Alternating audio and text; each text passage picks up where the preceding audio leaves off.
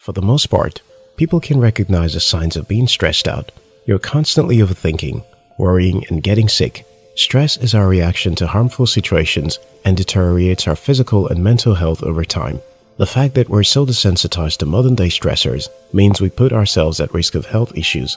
According to Healthline, stress is defined as a state of mental or emotional strain caused by adverse circumstances. Being stressed out can affect a person's mood and even their health if it is serious enough. In this video, I'm going to share with you 12 signs you're suffering from too much stress. If you're new here, I'm sure it would benefit you so much if you subscribe to our channel for more awesome videos like this. Pay attention to situations in your life that may be triggering any of the following symptoms. 1. Frequent headaches. Most of the pains we feel in our noggins are likely caused by tension headaches. We subconsciously tense the muscles around our neck and shoulders during work or when we sleep, which in turn causes headache. WebMD explains these pains are usually felt in the forehead or the back of the head and neck. The pain is typically dull but constant, and you may feel pressure as well. They are the most common types of headache in adults, so do yourself a favor and practice some stress relieving tactics to get rid of them. Avoid working for too long hours without stretching your legs. Maintaining a poor posture and too much screen time can significantly increase the symptoms in people. Don't worry about the work too much. There will always be work, but you need to be mentally okay to be able to do good work. So get some rest and start over when you are well rested. 2. Body aches and pains. Sometimes it's hard to determine the difference between stress-related aches and workout soreness. According to Everyday Health, when we stress out, our sympathetic nervous system activates the flight or fight response. Blood is then sent to major muscle groups that increase muscle tension and prepare you to fight or flee a situation. If you do not take any action, muscles can become sore or painful. What then do you do when you figure out you're having aches and pains in your body? The first thing you can do is change some of your workout habits.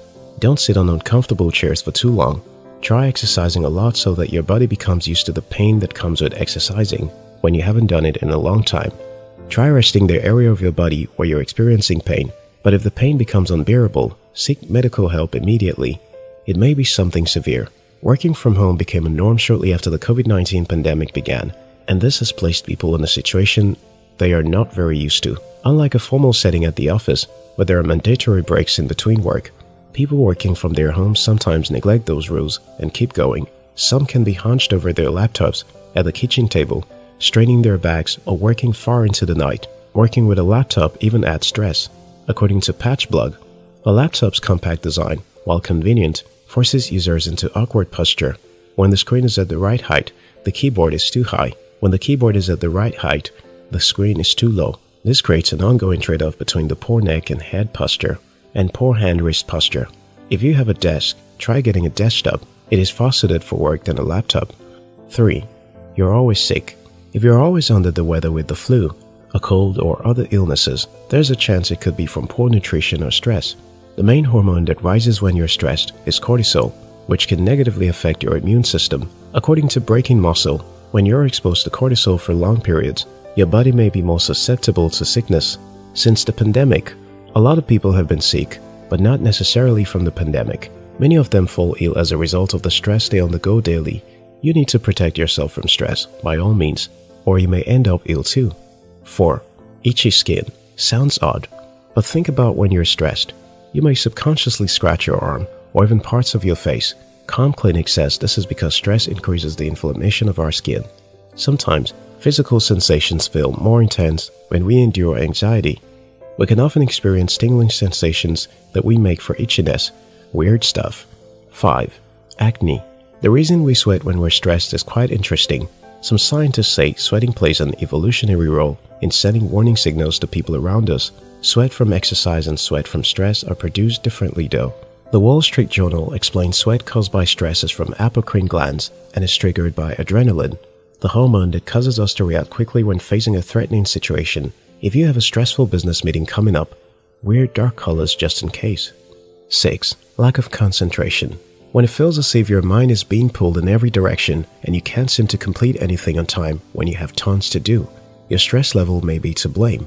Dr. Timothy Wildens, MD, speaking with Fox News, explains how stress can easily affect your ability to think clearly and focus. Quote, "It competes with your cognitive centers, the areas in the brain that are responsible for quick, sharp thoughts. So being anxious or stressed drags focus down even further. He says, stress can make you perceive simple tasks as difficult. It can make you not feel like working even if you are not physically tired. Stress is not something pleasant, and it can happen to anyone. One way of avoiding it is to have a healthy work-life balance. When you feel overwhelmed, see a movie or go out. When you return, you approach the work differently. 7. Exhaustion. While it seems those heart-palpitating moments of stress should leave us more awake than ever, they actually completely deplete our energy. Dr. Edward Pace Schott, a professor at Harvard Medical School's Division of Sleep Medicine, tells The Atlantic, our brain has a certain amount of short-term storage for holding memories. When you have an emotional response to something, your brain makes a note that the memory is important and attempts to store it. This is all fine and well until you start getting stressed out. Stress leads to heightened emotional state, so you start telling your brain to store it all. Unfortunately, there's only so much room. Attempting to store too much info can leave you feeling drained. This is especially relevant to students undertaking tedious programs. It is best to read little by little and stay consistent, then try to read 3 months' worth of studies within 1 week. It'll backfire. I once prepared for an exam through the semester and read all through the night before the exam. When I entered the hall, I forgot everything I had read. I was blank for close to 30 minutes.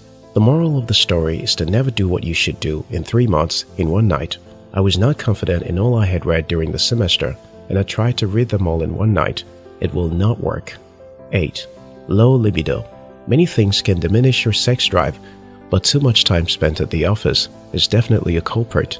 Dr. Stubler at medicinenet.com explains a decreased interest in sex is one of the many symptoms of chronic stress. It's not all bad news though.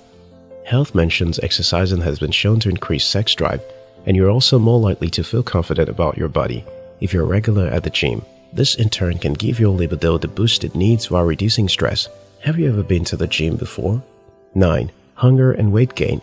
Diet and exercise are the keys to maintaining a healthy weight. This we know to be true, but when you add chronic stress levels to the mix, things can get dicey. Pamela Peake, MD, tells Prevention, if you usually eat well and exercise, chronic high stress can prevent you from losing weight or even add pounds. When you're stressed, your brain tells your cells to release adrenaline and cortisol. Adrenaline accesses your energy stores in case you really do need to fight an attacker or run for your life. Cortisol then comes in to replenish that energy, which can signal hunger pangs. While this is useful if you're in life or death situation, here's the trouble. Under chronic stress, this happens constantly, which means your hunger pangs are unrelenting too. And to cap it all, when you eat under stress, you're likely to eat at off times and you will start to add weight even though you are stressed out. It happens differently for people though. 10. You have acne. According to Healthline, acne is one of the most visible ways that stress often manifests itself. When some people are feeling stressed out, they tend to touch their faces more often. This can spread bacteria and contribute to the development of acne. Bet you didn't know touching your face could actually harm you. Turns out it can. 11. You are depressed. People who are stressed out tend to have depression. Depression is not something anyone should experience. Take breaks in between work and try to have as much fun working as possible. 12. You isolate from others. People who are suffering from stress may isolate themselves from others in order to be able to avoid confrontation or changes in their behavior. If you're feeling stressed, try talking to your friends, or if you have no friends, try going out so you can have social interaction. Being in the company of other people helps.